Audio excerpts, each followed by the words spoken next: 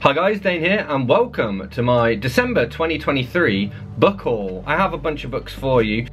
Dane reads. I guess we'll start with this one that I ordered online. This is Mrs. Bradshaw's Handbook by Terry Pratchett. It's her handbook to travelling upon the Ankh-Morpork and Stow Plains Hygienic Railway. And I believe the Bradshaw's Guide is a real thing in our universe. And this is just Pratchett's kind of fictional take on it. Lots of, you know, just fun stuff. Lost property and left luggage. The Ankh-Morpork Thieves Guild operates the lost property and left luggage offices. And yeah, it's just, you know, a fun little additional supplementary book for the Discworld. I've read all of the Discworld novels, I think, apart from the very last one, because I don't want it to finish. So I'm reading, you know, all of the supplementary stuff. I've almost read all of that as well. But yes, so I got that. And then I went to the charity shops in Marlow. I actually did a fun run, Santa fun run in Marlow. So I did it was a 5k fun run for charity dressed up as Santa.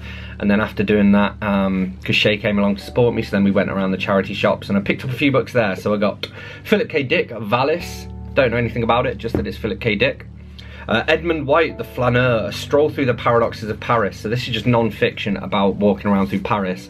It's quite an interesting little book. It's got some...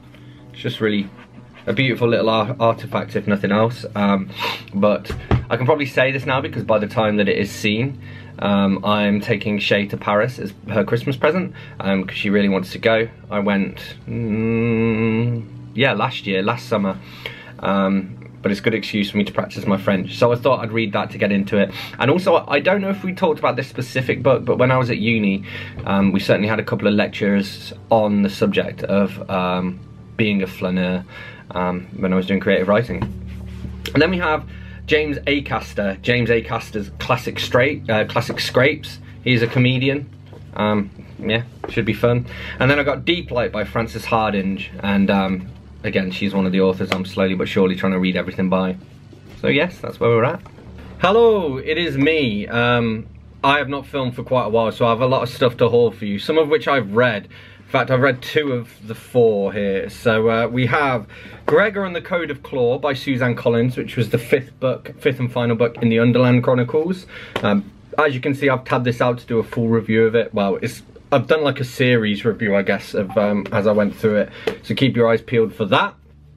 And then I read, and then I hauled and read The Magical Mimics in Oz by Jack Snow. This is the Empty Grave retrofit edition with Adam Nicolai, who has contributed a new short story to it from, I don't know, 10 years or so ago. I've read one of their retrofit editions before, and it wasn't very good. This one was a lot better, so I was pretty happy with that. Sorry, I was leaning in to get the books. I'm not a very professional booktuber, as you can see. Then I got in the post Tampa Review issue number 66. Basically, I submitted some poetry, I think, or some fiction to these guys, and because it was a paid submission, they've been sending me these throughout the year. So I have that. And then I have The Tower of Fools by Andrzej Sapkowski. This is the guy who wrote The Witcher, and this is his trilogy set during the Hussite Wars. I don't know too much about the Hussite Wars. This is also a big old book. Big old 570 page bad boy. But yes, should be good. I thought there was a quote on the front, but it wasn't. Oh, it's got a quote from Joe Abercrombie. Bursting with sex, death, magic and madness. So yes, and it's translated by David French, who translated some of the other Witcher books. Hello, it is Christmas Day. I'm at my mum's house, hence the slightly different shot, I guess. I didn't actually get any books for Christmas on like Christmas Day, because my family know better than to buy me books, because they just get me Amazon vouchers, so I couldn't buy my own books. But I did get in the post just before I left. I got The Shaggy Man of Oz by Jack Snow. Continuing the L. Frank Baum Wizard of Oz series, so this will be another one to read on the exercise bike at the gym. This is what, number, yeah, 38th. I've actually only read, I guess this will be my 34th, because there were 4 by, oh, I've forgotten his name now, the guy who used to illustrate the original Oz books. He did some and those have been, like, the copyright for those or whatever have been renewed by his family, which means they're not knocking around, which means I can't get hold of them without paying like £90 for a book, which I'm not going to do. But these ones are public domain, so I can get hold of them.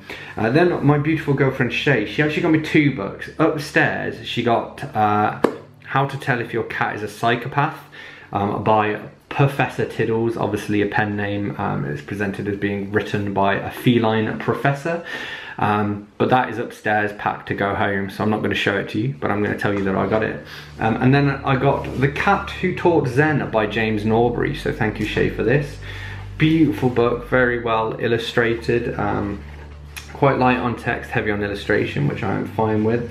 I like the idea of learning Zen, things like self-acceptance, knowing, you know, having the wisdom to accept what you can't change and working on what you can.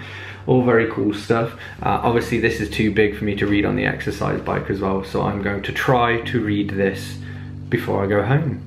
So yes, got these. Alrighty folks, just got a couple of books to haul for you. First one, this one came in the post. This is Mostly Harmless by Douglas Adams. This is apparently book 5 in the Hitchhiker's Guide to the Galaxy trilogy. But I mean, I've heard of this book, but I didn't know that there was a book 5. I thought it was a 4-book series. I'm still not convinced because the reviews that I looked at basically said that it's not even worth reading. But we will see. I'll get to it. It can't be that bad if it's Douglas Adams. And I'm kind of slowly but surely, he's one of the authors I want to read everything by, and I've only got like 2 books of his that I haven't read. And then we have Elaine McGinty, The Grass Looks Greyer on the Concrete Side, but at least it's not covered in bullshit, which is a great title. And this is just a little poetry pamphlet that my friend Amanda gave to me. So, yeah, it doesn't look very long, to be honest. Like 10 pages. So, I will read that very soon. And I guess I'll love you and leave you. Well, actually, no, there is still Saturday's post, but we probably won't get anything else this year. So, as always, thanks a lot for watching. Don't forget to let me know in the comments if you've read any of these books, and if so, what you thought of them. Hit that like button if you've enjoyed this video. Hit that subscribe button for more, and I'll see you soon for another bookish video. Thanks a lot. Bye-bye.